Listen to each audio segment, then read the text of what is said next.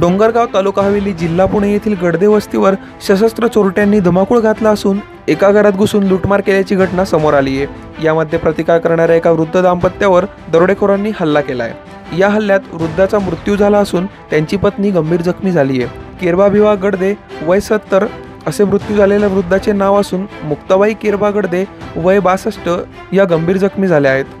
मुक्ताबाईंना उपचारासाठी रुग्णालयात दाखल करण्यात आले असून त्यांच्यावर उपचार सुरू आहेत।